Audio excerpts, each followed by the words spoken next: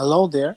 Welcome to the Software Engineering Podcast. In this tutorial, we're going to discuss the LOC-based software estimation, and basically we're going to discuss about the definition of LOC.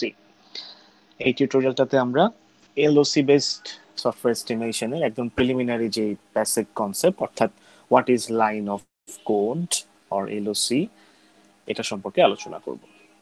So as I said LOC দিয়ে বোঝায় হচ্ছে lines of code. So if LOC is simply a count of the number of lines, this figure presented here contains 18 LOC. অর্থাৎ LOC দিয়ে বোঝাচ্ছে just lines code. Simply একটা সফটওয়্যারে বা একটা কোডে একটা প্রোগ্রামে কি পরিমাণ লাইন অফ কোড আছে এটাকেই বলা হচ্ছে LOC। তো সাপোজ আমাদের এখানে যে প্রোগ্রামটা লেখা আছে এই প্রোগ্রামে আমরা যদি দেখতে পাচ্ছি যে টোটাল এখানে 18টা লাইনের কোড আছে। So we can say that this programme or code contains 18 lines of code. একটা প্রোগ্রামে টোটাল যে পরিমাণ লাইন অফ কোড থাকবে তাকে আমরা বলছি LOC। But the thing is এই যে লাইন অফ কোড গুলো আছে এদের মধ্যে কিছু কোড আছে যাদেরকে আমরা ইগনোর করতে পারি, like the blank spaces, the blank lines, the comments. So এই টাইপের কোড লাইন অফ কোড গুলাকে যখন আমরা ইগনোর করব, সাপোজ আমরা যদি এই এক্সাম্পলের পার্সপেক্টিভে যে সমস্ত কমেন্ট আছে এবং ব্ল্যাঙ্ক লাইন আছে তাদেরকে যদি আমি ইগনোর করি তাহলে আমরা লাইন অফ কোড পাচ্ছি 17 LOC। এই কোডে কোনো ধরনের কোনো ব্ল্যাঙ্ক লাইন নেই, বাট একটা লাইন আছে comment, that is number 4। So এটাকে যদি আমরা ইগনোর করি দেন এই এক্সাম্পলে টোটাল লাইন অফ কোডের সংখ্যা দাঁড়াচ্ছে 17। So simply stated, what is LOC? LOC is the lines of code that is contained in a program or in a software. All right.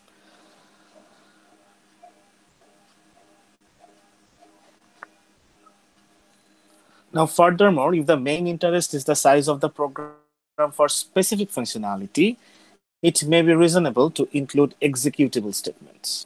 The only executable statements in figure shown are in lines 5 to 17, and that leads to a count of 13. So এখন আমার line of কোডের ডিফারেন্সটা কিন্তু 18 থেকে ফার্স্টে 17 এ নামলো, দেন 13 এ নামলো।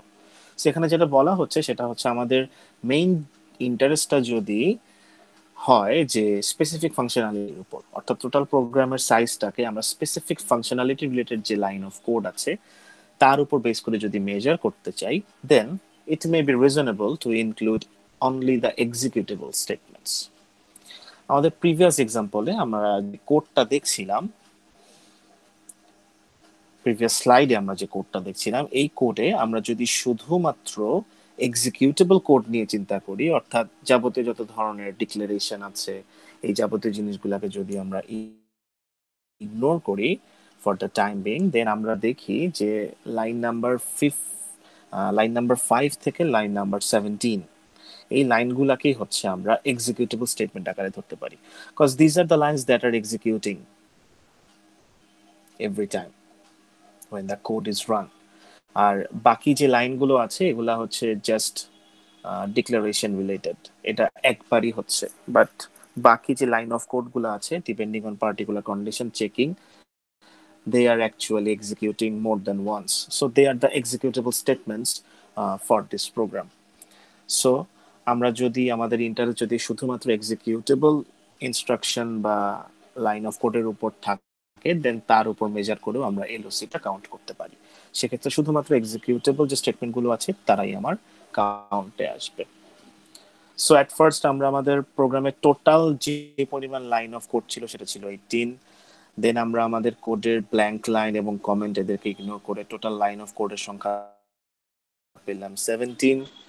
দেন আমরা যদি আরো একটু রিফাইন করি, অর্থাৎ শুধুমাত্র এক্সিকিউটেবল কোডের কথা চিন্তা করি যারা ডিপেন্ডিং অন পার্টিকুলার কন্ডিশন বারবার ইন ইটারেশন এক্সিকিউট হবে বা বিভিন্ন ধরনের কন্ডিশন চেকিং হবে, assignment statement, these are the things. অর্থাৎ ডিক্লারেশন বাদে আমরা যাবতীয় যে কোডগুলো রেখেছি তাদেরকে এক্সিকিউটেবল কোড ধরছি এবং তাদের উপর বেস করে এই প্রোগ্রামটার জন্য এলওসি ভ্যালু আসছে 13।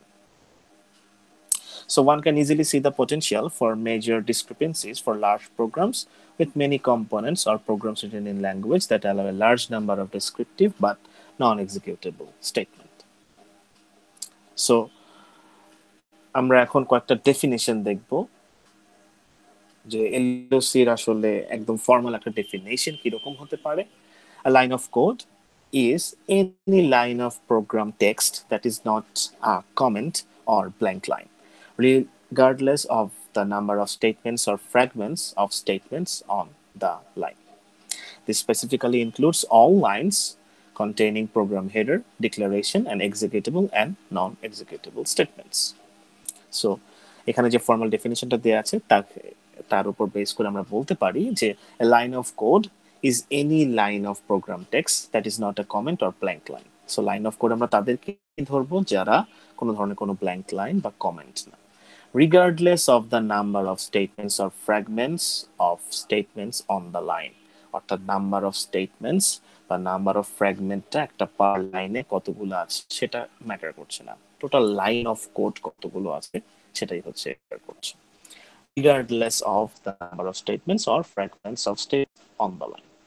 This specifically includes all lines containing the program header, the declaration, and executable and non-executable statement. So depending on this predominant definition for lines of code used by the researchers, so আমরা আমাদের এক্সাম্পলের জন্য বলতে পারি by this definition অর্থাৎ বিভিন্ন ধরনের declaration, program header, executable, non executable statement সহ আমাদের টোটাল লাইন অফ কোডের সংখ্যা হচ্ছে 17, just ignoring the comments and blank lines. So I hope you have understood the concept of LOC, and in the next tutorial we're going to see example of how we can estimate a software depending on the line of code. So see you in the next tutorial. Thank you.